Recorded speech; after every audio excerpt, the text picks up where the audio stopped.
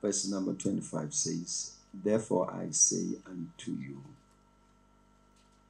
chapter 6, the book of Matthew, verse 25, take no thought for yourself what you shall eat, what you shall drink, nor yet for your body what you shall put on.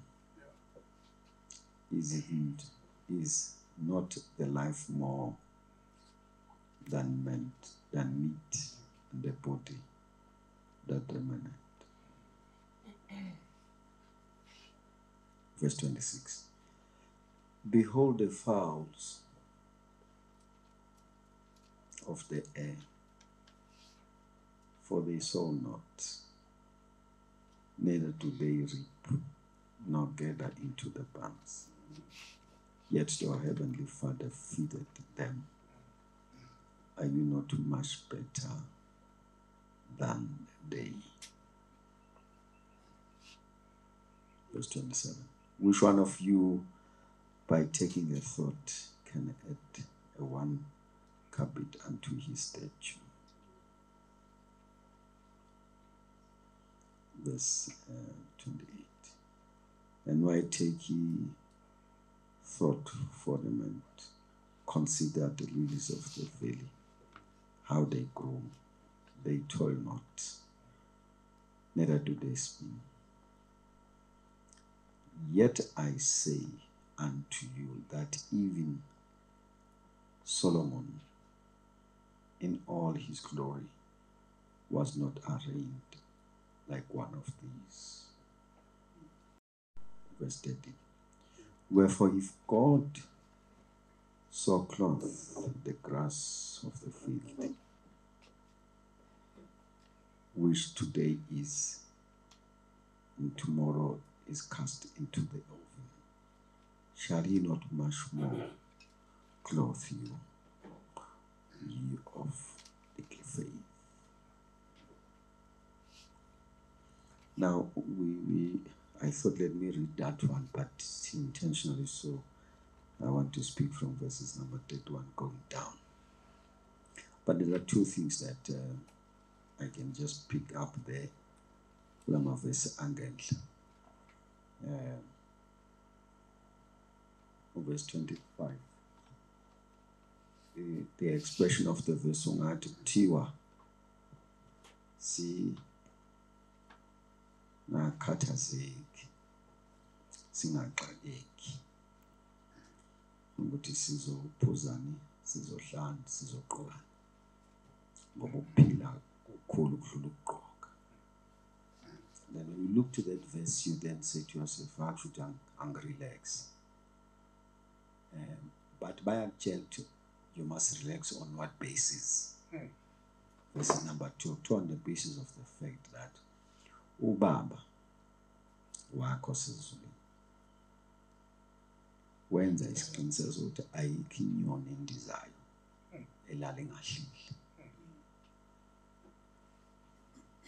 Ubaba osezulwini so wenza isiqiniseko sokuthi ayikho inyoni ezolala engahlili. Uthi kodwa lezi inyoni azitshali, azivuni, kodwa azilali zilambile.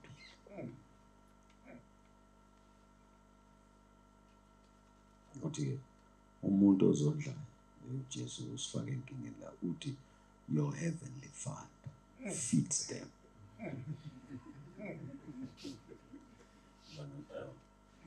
Noma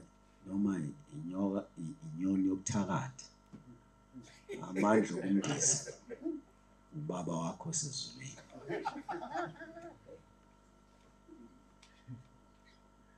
Ngiyathiwa when you think of the bird, ayike eziphilela ngoba iphila, ubaba wakho uyayondla.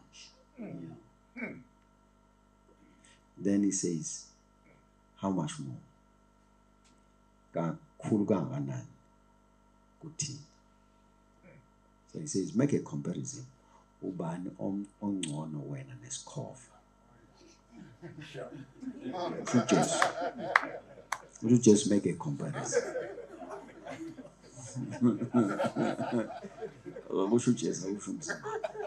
Want to make a comparison. Ubani ongcono wena nesikhofu. Uma uthi wena ungcono. Manje uthi ke usho uthi ke angathi ondla okungekho ngcono. How much more when it comes to you? So there's a picture that you should. Uthi ke manje sukhathazeka sengathi unenkinga yokukondla. Ngoba anayo inkinga yokondla izinyoni, uzohlulwa yini ukondla wena? Maphindi. uJesu uthi hayi angeniqaphelise ukuthi lokukhathazeka enizifaka kona akunasidingo. Nihlulwa zikhofa asikhathazeki. Ubaba wakho. So nidliwa ubaba wakho. Lo akayena ubaba ekwesikhofa. Kodwa uyazonke. Bafundisi. Angithi akayena ubaba wesikhofa. Ubaba wethu. Ubaba wethu wondla isikhofa. Uma wondla isikhofa uyawuhlwa yini ukondla thina. This is what Christ is saying. He says, upon that, you don't have to worry.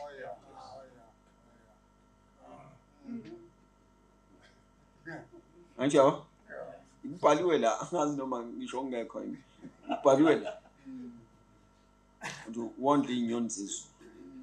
How much more when it comes to us? And then bese aqhubeka. Athi ke uma kwenzeka decide ukuthi uthatha iside lokukhathazeka. Uthi ubani okabe ne-improvement out of worry. Yabona? Ubani owakwakhathazeka wasebangcono. uJesu ibeka kanjalo. Uthi ubani othi ngokukhathazeka athi hayi ningibone nje bazana ngibonga ukukhathazeka. Wazi uJesu ngokaJesu uthi noma ungakhathazeka uthini it will make no difference. So uyatshela ukuthiwa phuma ekukhathazekeni ukuthi uzodlana uzoniphathana uzoqhubana ngoba ubaba wakho ukwenza izinto useless uzohlula wena useful to him, image and his likeness. Athi futhi ke iproof yokuthi ngempela lo baba wakho serious kunezimbali zasendle hayi zasengadini yomuntu. Kunezimbali zasendle. Uthi lo ubaba wakho uzimbathise ngenkazimulo edlula inkazimulo uSolomon ayenayo ngengcebo yakhe. Twa uma kubekwa imbali flower ibekwa la kubekwa ubuhle bengcebo kaSolomon. Kuthiwa bowuthathwa amehlo embali umzimba uSolomon nayo yonke into obuhla nabo ngemali yakhe. Kuthiwa uNkulunkulu wenza le mbali ibe yinhle idlule ingcebo uSolomon emenzele izinto ezinhle. Kuthiwa lo wenze le mbali yayinhle kangaka naye futhi ubaba wakho. Bathi it's unfortunate ukuthi lo baba wakho le mbali njengoba yenze kanje namhlanje ikhona kusasa ayikho. Ukuthi umuntu ongakhathazekile or provide, he finds joy in this act of providing. Because akancane uprovide imbali ekhona namhlanje kusasa isekho. I provide kudlule ingcebo kaSolomon, kudlule ubukhazikhazi kaSolomon.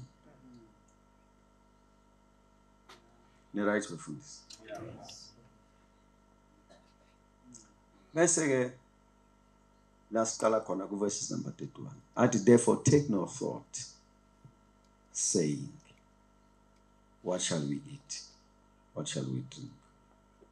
Where shall we be clothed? Uthi ke ngakho ke uma lokhu kuzwa kahle ungacabangi bese uthi, and I want you to underline that one. Uthi ngiyazi ukuthi uzocabanga kodwa ungasho ukuthi ngizodlana ngizophuzana ngizogqoka lo mcabango njengoba ethi take no thought and say. The thought will come, but don't take it through confession. Mangiphinde. Umcabango uzofika ukuthi ngizodlana. Umcabango uzofika ukuthi uzophuzana. Umcabango uzofika ukuthi uzogqokana. Uthi ungakukhiphi ngomlomo lo.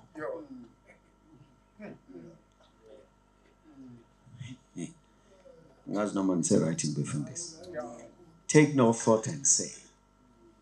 Khona la siyakhona manje ngifuna isingeniso sami sime kahle esayidini elilodwa sonke. Take no thought and say, what shall I eat? What shall I drink? Ngiyaqhubana.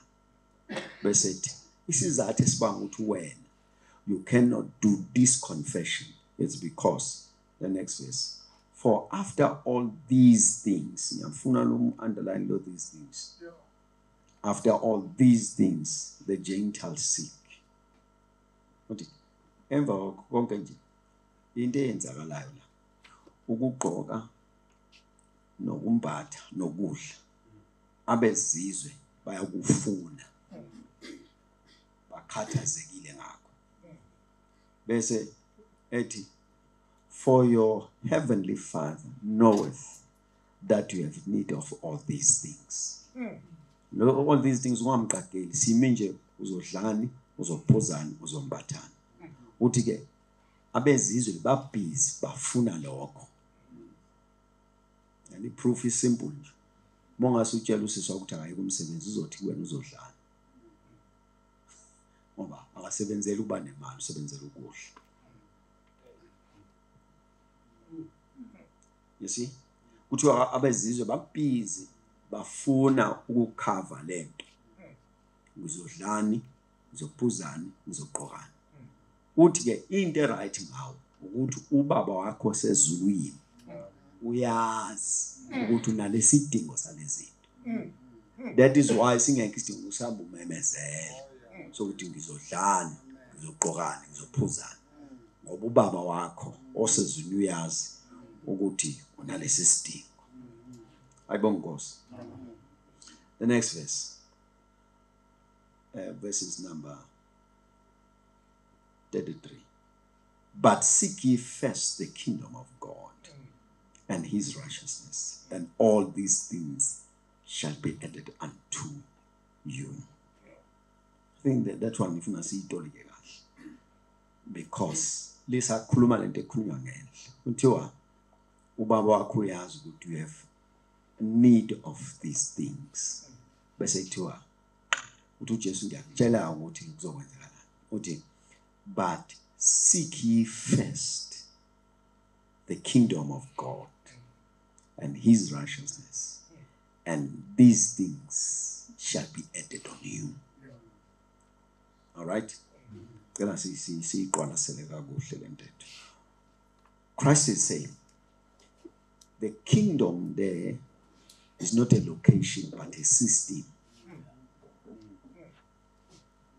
So actually, sikhona ezulwini nje kuthiwa seek ye first the kingdom of God. But actually kuthiwa afuna ukuthi izulu ngala. Kuthiwa seek the system. It's called the kingdom of God. Seek ye first the kingdom of God.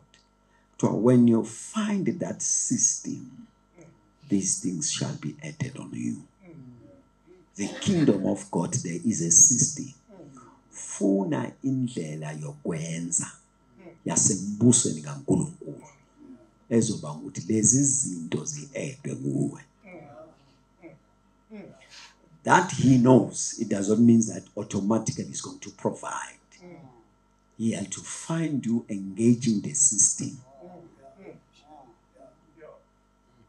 La endlini kunogesi. Njoba nibona khanya yonke lento. Kuneplug la emva kwami. Kune-switch I guess lapha emuva yami, that one. So ugesi uhlala ukhona la endlini. Noma ungafika kumnyama ugesi ukhona. For you to benefit from the light, you must switch on that button and then light will come. Yeah. You are engaging the system. Then you profit from the system. Very okay. Uthi ke uJesu Now, how would you know? Because one of the things that good Pentecostals, the issue of living good, living well, basuke bayi-introduce kabi laba abanye sesiyayifaka kahle esibhalweni ngendlela right because we are not receiving any offering. She says sibeke i-principle uthi uJesu nizwe kahle lento uthi uJesu, what's going to happen is that when you have founded the kingdom of God, proof will be an addition of these things. Akasho ukuthi seek ye the first the kingdom of God kwaphela kanjalo. Uthe seek ye first the kingdom of God. Bese and these things shall be added. These things are a proof of an individual that has seek the kingdom. Zaphinda abantu basekhaya ningibekezelele. Uthi uJesu, seek ye first the system of the kingdom of God. Now, when you have found the system, these things shall be added. So when we see you not lacking what you shall eat, what you shall drink, go to Zokoan, says as we have found the system.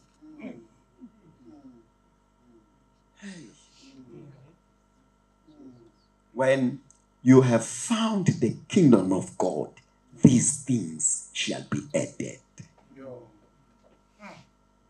So le principle ayithi ayikhetha ayinamfundisi ayinamzalwane ayinamuntu osanda ukuphenduka ayinamuntu omdala okade waphenduka inomuntu who going to engage the system.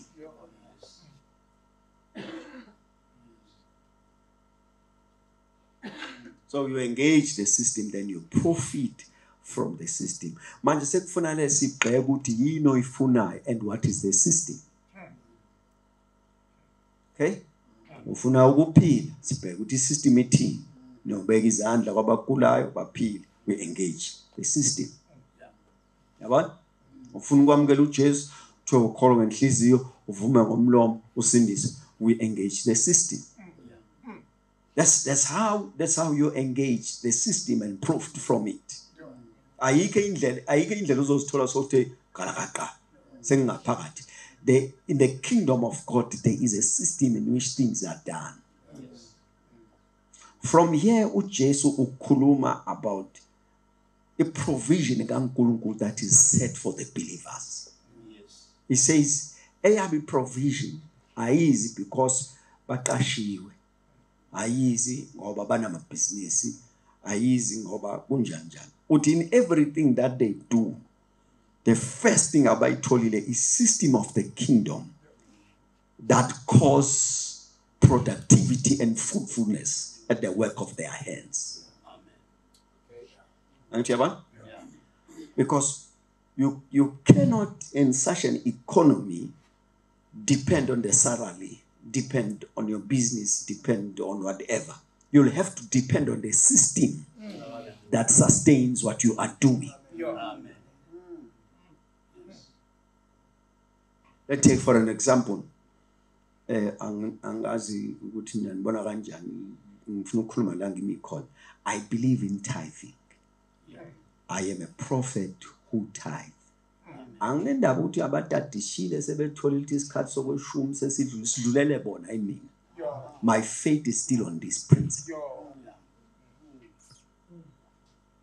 I believe in giving. I believe I'm a giver. I believe in giving. That's who I am. The ultimate goal here is that saying I told his system year edition. Idlulala.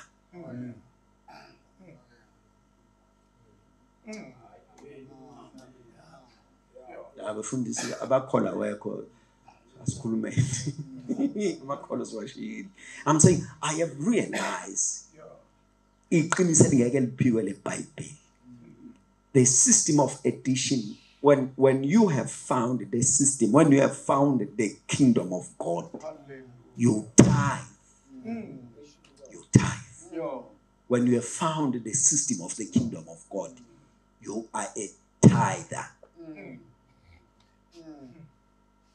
And when you have found the system of God, you are a giver, as Umkhulu was saying. You must be a giver.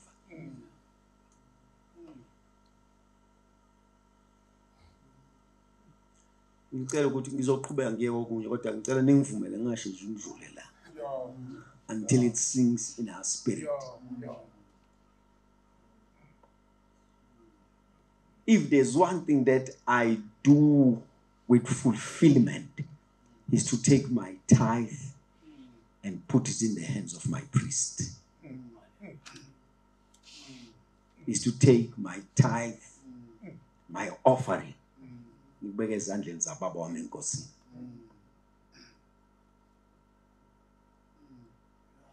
not an easy thing. Bafundisa asilula lento engishoyo. Njoba nawe ungathathi uyazi asilula iyafika imali vele iphelele emehlweni uthi kwenzakaleni ngale mali uthi you cannot account. It's not an easy thing, but I am here ukukusiza nje so that it be clear that if you are not a tithing pastor, if you are not a giving pastor, then you are missing on the additions. Uzolwana abantu uzokwazi uyakhumbula baba nginitshelile wathatha isimbenge umnikelo wathi nithi ngidleni nithi esho makholweni wathi nithi ngidleni yini emkhize yini uzolwana abantu.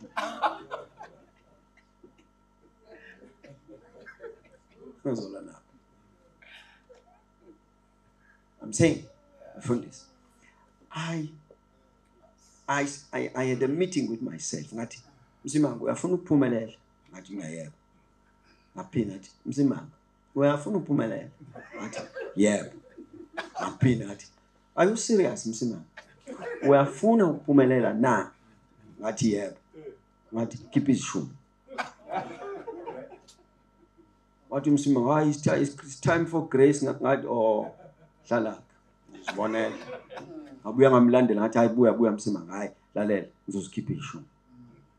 Wabuya futhi ngathi hlala Msimangu uyafuna ukuphumelela ngathi yebo. Uyafuna ukuphumelela ngathi yebo. Wathi uyafuna ukuphumelela ngathi yebo. Nikela. Wherever I show up, I look for an opportunity to give.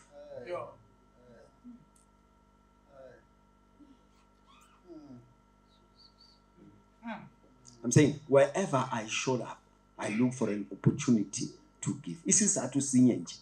Uthe when I have found the kingdom, there will be an addition.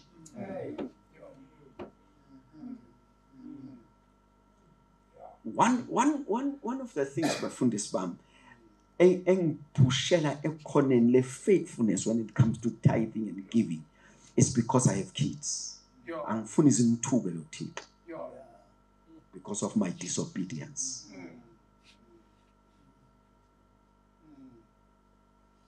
My daughter made a statement njoba kade ngichaze kade ngenzele ibirthday lapha esontweni. Wathi baphila ntofo kwathi ngisume ngigiye. Because I because wami asebenzi nama ngisebenzi uJesu. So my head nje yonke ngisebenza. My esho nje kanje ethi Asho, what do we siphila ntofo because Dad make it a point that we have everything that we need. Kodwa ngisume ngithi uyizulu yesabeka ngekho njengawo. Because I can see that I have found a system. And these things are added. I have found a system. Before sithatha ishumu bazalwane bafundisi bami angathi singakhuluma sodwa. Are you a tither now? Are you a giver?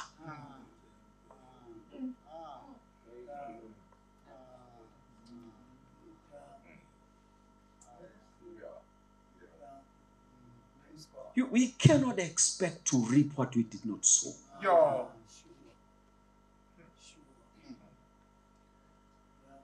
So this then says, hey, because my season, I want to be very careful with the assembly of God.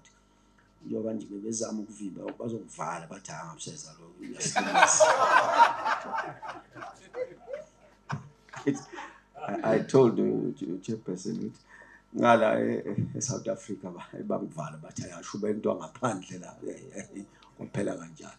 Now I'm saying this, I must be honest with us. Awukwazi uba nesibindi to receive tithe that you know even you yourself are not faithful on it. Uma impela uthandazela umuntu umbusisa ngasiphi isibusiso. Because even you yourself, you are not a tither nor a giver. But you are expecting to be receiving and releasing from where? Who has blessed you? Because the scriptures are saying, Lo omkhulu ubusiso omncane.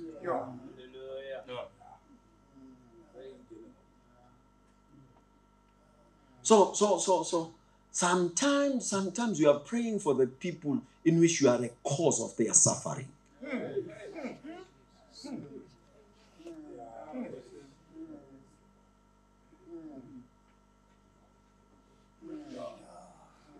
Hey, befundisi. Ngeke siyibize athi akhola siyabefundisa singcwele sonke. Sonke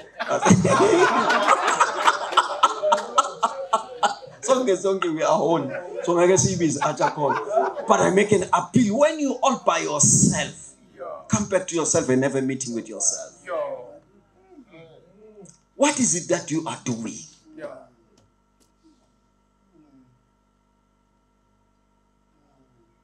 No, Basamam, there are times when I don't see money in the house. I don't see. I'm being honest with you. Ngikhumbuza uNkulunkulu, ngimkhumbuza literal, ngiloda netithe. Ngisho kanje. Ngiloda netithe.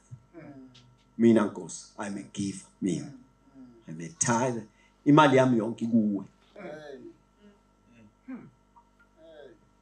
Wathana amen bazalwane bami. Ngitshela uThixo no, yes makathi imali yami kuwe. I'm a tithe. You know, in the book of Deuteronomy, when you are bringing your tithe, uthi ukuletha umtshele umpriest ukuthi nalokho engilethayo lokho engidingayo. But priority yami ngiyenze yabusimakade.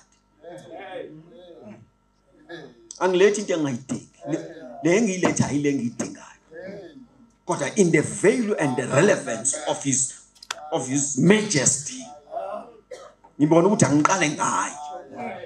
So that he will cover me where I cannot. I have seen tithe saving my life. I don't tithe because it's a law. I tithe because I believe in it.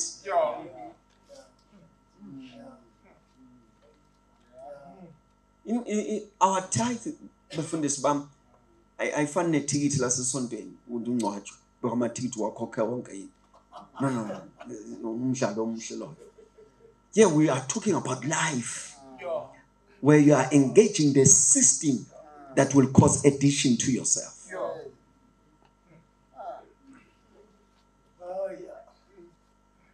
So, every pastor must be a tither. Every apostle must be a tither. Every bishop must be a tither. Oh, hallelujah. Oh, God, thank you, Jesus. And in this, I have seen God's provision. When I receive monies from all over the world, from the people I do not know.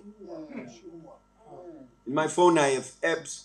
Naminga was no good. I have app, but must too many demand from an app. Download the money. We download it, and then people send me money. People I do not know. Bang bonegu YouTube. But then do ya pila lo babula pasim funen. But we want to send an offering. When I landed here, ten feet angel do no mutong nigga bang niggas. When I landed, mang finger, what you talking no mutong shelum nigga, what to figure you bezo tandu border man, we are harm. Nangum nigga. I've never met that individual. I'm a tither. I'm a giver.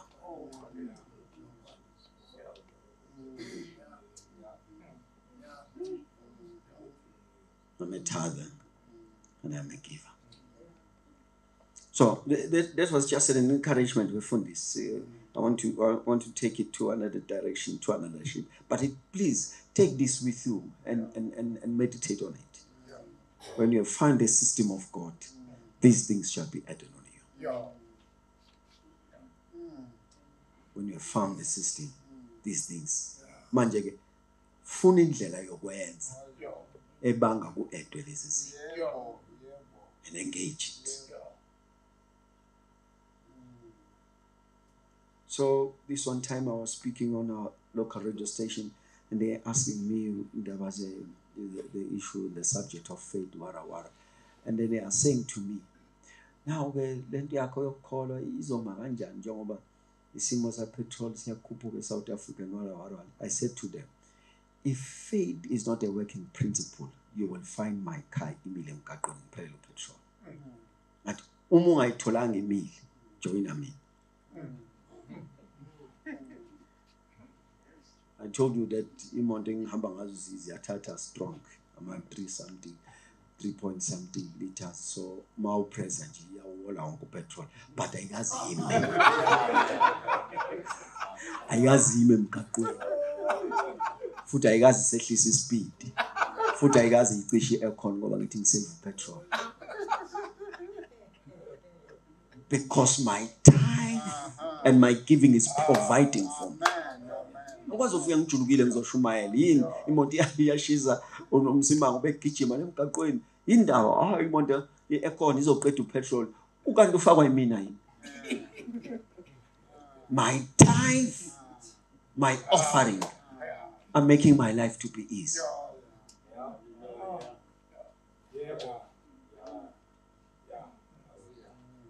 Befundisi sizaya kokunye kodwa siqale kulokho.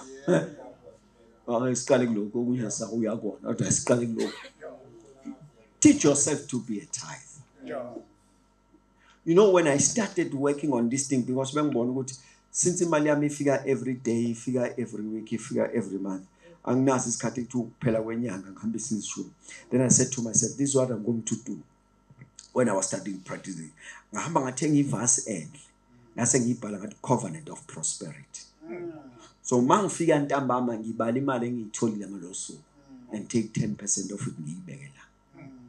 So that on Sunday I take that money, transfer to my spiritual fund. And then uNkulunkulu wangisiza now I'm able to cope with everything because I have a PA, I can see everything. Then on a Sunday morning, mabe phakame enkonzweni bevuka umoya mina ngikhipha ifoni, I transfer my tithe to my spiritual fund every Sunday without fail. I am living with that principle. Angishumayeli ngiphila ngayo. Ashintshumaye, it's the life I live and the results I have. Ngiyacela befundisi. Ziyomthuka uThixo izingane zenu.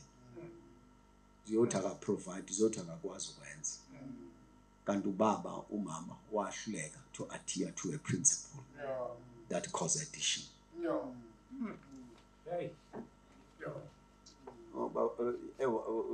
I can tell you testimony. Last year, I went to register my daughter to a private school. Only two months. Wakhamba nje omunye umbhemu wathi hey mfundisi ingane yakhe ifundisi kunesibiza kangaka. Wathi no uzostresseka ucabanga indaba yemali yesikole. Bese ukukhohle usitholela amavesi asitolo. Ngicela ukuqhubeka nokukhokha. Washo kanje wathi ngicela ukuqhubeka nokukhokha. Akuthi imali encane 7,000 ngenyanga. Wathi ngizoqhubeka ngikhokha wena sicela ubheka iBhayibheli. Just like that. This is what tithe and offering will do for your life. I repeat, this is what tithe and offering will do for your life.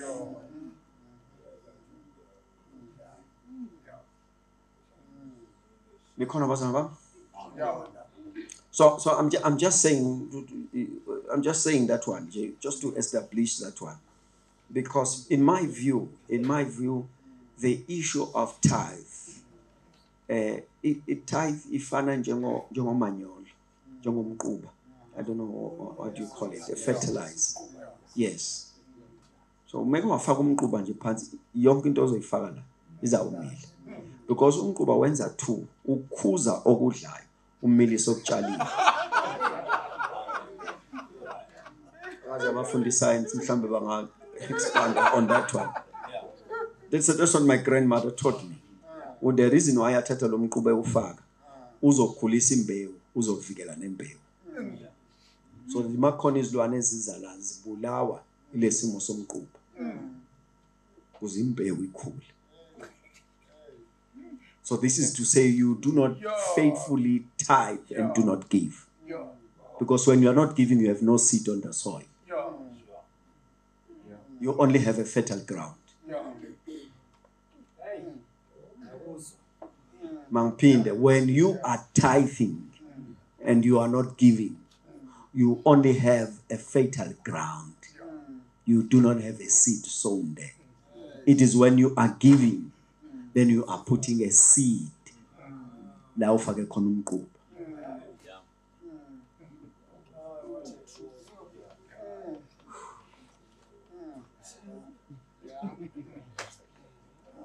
Manje uthola umuntu alima isimo enkulu afaka umquba wodwa.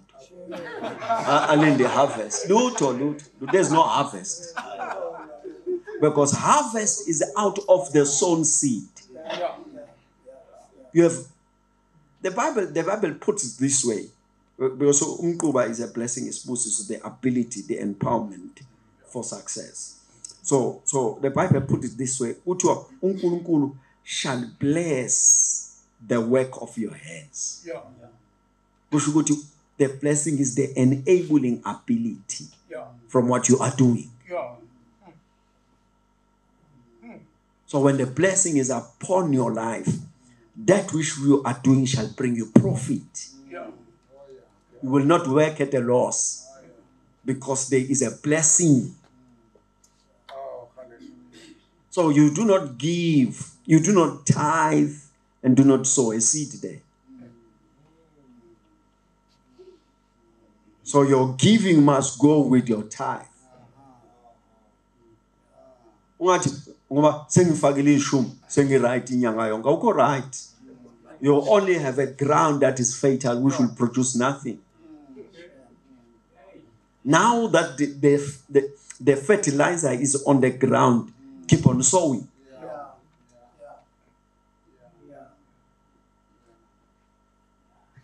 Praise the Lord. Amen. So I'm just pointing to that from this farm that this is what the whole idea of God to give us but seek ye first the kingdom of God, and these things shall be added. To him it is important that these things are added. But they shall be added to somebody who have found a system and engaging the system.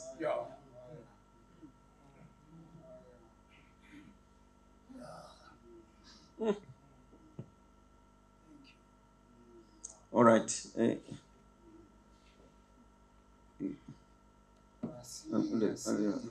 Ngifaka amavesi awu2 ngihlale phansi ngifuna ngenile masi.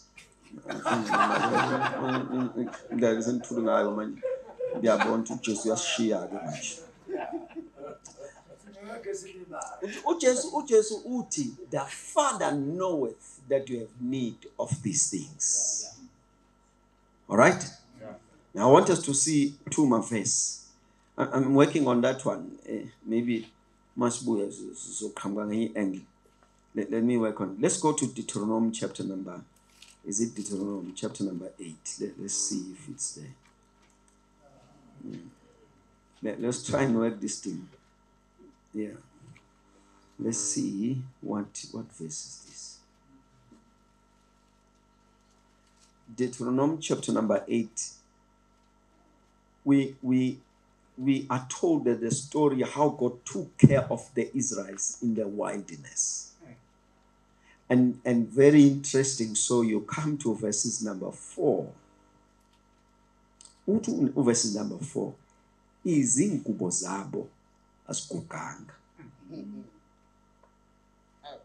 Ezinyawo zabo asikukhumalanga.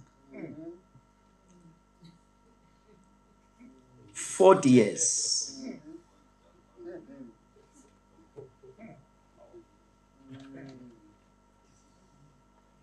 40 years. It's highly impossible. With 40 years, ungagqoka into eyodwa. Simply because usazoyikhuluma, ukhumule, uyiwashe, uyayiayina, lokho kuyayiqeda. uThixo wahamba wabamba lento egugisayo wavala ukuguga esidwedweni.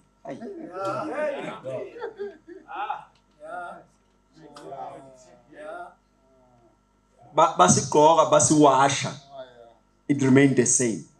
40 years. I'm gonna surprise you on that one. These 40 years they were eating and growing.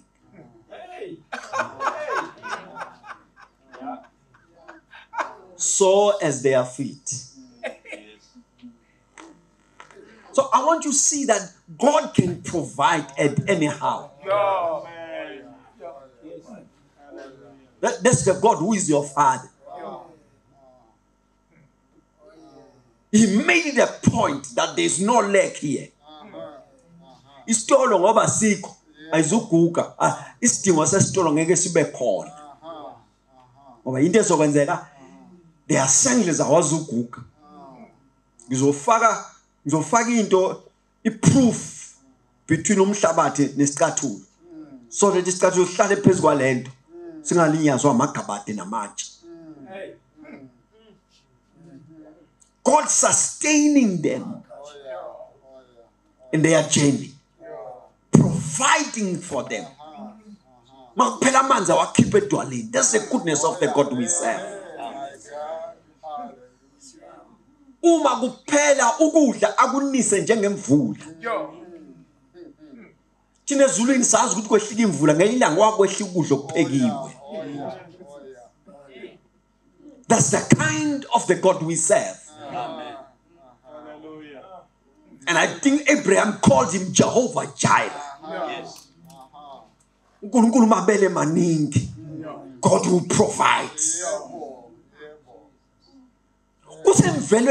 That he provides for the one he has called. He does not call you and leave you stranded.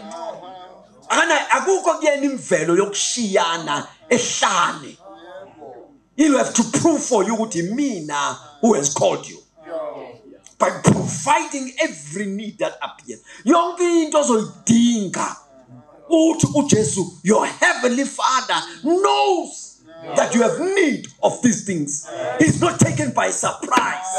When the need arises, he lives on the foreknowledge.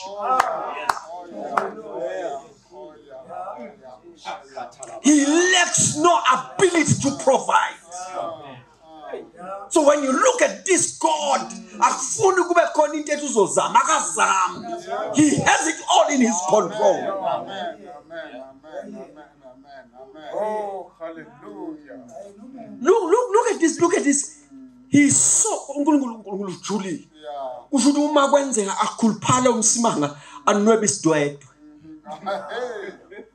Oh, basana. Mabona ukuthi ngiyakhuluphala athi ngoba iminyaka isemningi 40 years sobe sihamba nale ngubo ayidonse ikhulu. Oh, good God Almighty. That's the kind of a God we serve. He does not lack the ability to provide. Whenever a need arises, he's there to make it a point that I'm going to provide. And here's another proof. Go to Luke chapter 22, the last verse. I feel his hand with us. Oh, good God Almighty. When he has called, he shall provide. Luke 22, just listen. Jesus had sent his disciples to go and do ministry. Now they are coming back bringing a report. And this is a question that he asked them in verses number 35. And he said unto them, when I sent you without the purse and scribe and shoes, lacked ye anything? And they said, nothing.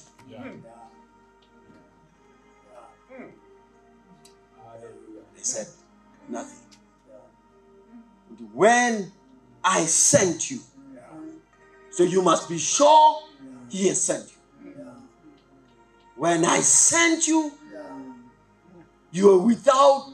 There's a translation that says, when I sent you without man, without clothes, without shoes, did you lack anything? Basically what the disciple says, we lack nothing. It is in him to provide for the one he has called. Isola ke lipezwa laba ababhizi. Because when he calls you to carry his mission, he carries your mission. He does not call you and leave you stranded. He does not call you and say, so you're Monel. When he calls you, his eye is upon you. When he calls you, he assigns angels to watch over you. When he calls you, he told Joshua, I will never leave you nor forsake. No magiasho ngizobenkhona, no magiasa ngizobenkhona, no makshona phansi ngizobenkhona, no magiaphakama ngizobenkhona.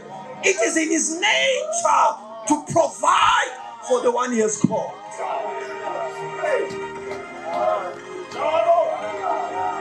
It is in him to provide for those he has called. I'm so glad I'm preaching this message after a testimony from Umkulu. When he has called, he provides. But you will have to engage the system. We must know how to engage the system that provokes provision. But we must engage the system. Oh, yes. He's going to put the bread on the table. NoNkulunkulu akayidingi kube khona ibhekani ukuze akunike isidlo. Siyophuma noma ilaphi. Oh, good God Almighty. Kwake kwafunakala imali ngelinye ilanga fanele babhatale i-tax. Wangathi akiwe ebhenki, wathi akiwe emfuleni. Imali yaphuma emlomeni wenhlanzi. He will do anything to provide for the one he has called. So the only thing I need is to engage the system. All I need is to engage the system. And then addiction is taken over. The Lord is more than ready to provide for you. But you'll have to engage the system.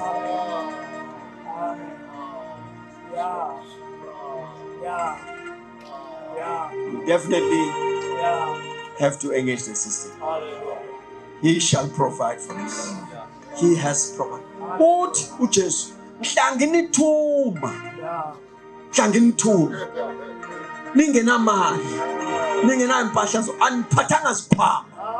Amazulu athi nahamba nifathazela. Nahamba ningenalutho. Uthi naswelani. Baphendula bathi nothing.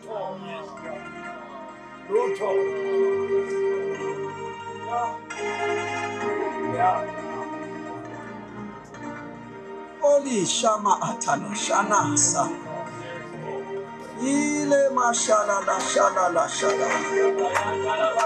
Sena ya hasha. Inasana shada adosa.